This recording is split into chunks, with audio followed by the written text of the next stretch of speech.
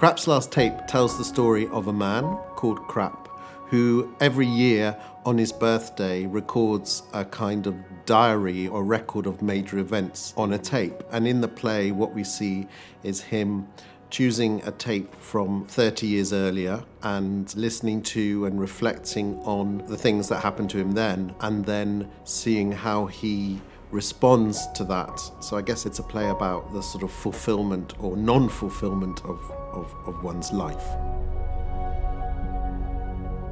So I originally directed this production of Krapp a year ago at Leeds Playhouse and was really keen to bring it to Glasgow to our audiences here. But I didn't want us just to be producing something that had already existed, that was in the repertoire. I felt that it was important as we come out of the pandemic to also support new voices and also new writing. So I wanted to commission something that would go alongside the Beckett play. And I thought of Linda immediately because of her interest in experimenting and her interest in form and structure. Beckett was the most sort of extraordinary experimental writer and was creating things that had never been seen before. So it felt important to me that we worked with a writer who was also trying to find new ways of saying things in theatre.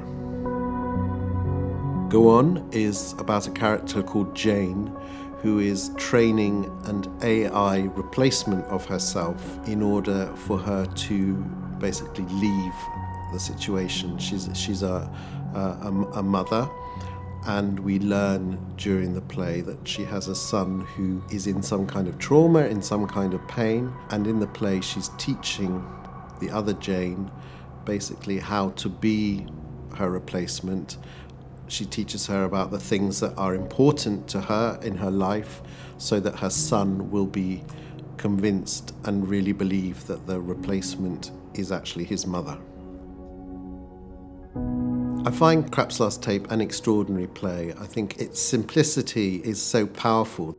I think the idea of looking back on your life and seeing the things that you've lost, the things that you thought you would achieve, and reflecting on whether you've achieved them or not is something that everybody can relate to. And I think Go On is no less universal in terms of what it's exploring, and I think it's extraordinary that Linda has sort of, in 20 minutes, I mean it's short, Go On, but in there she really talks about identity, particularly Glaswegian identity. It's very important for Jayne in the play, but also it's much more than that in terms of it talks about how we deal with loved ones, how we deal with a sense of responsibility to the people around us and also to our past. So although it's a short play, there's a lot of themes and different kind of ideas, I think, for an audience to enjoy. And I really like that form. I really like the idea that actually in a short period of time you can convey something really powerful and theatrical.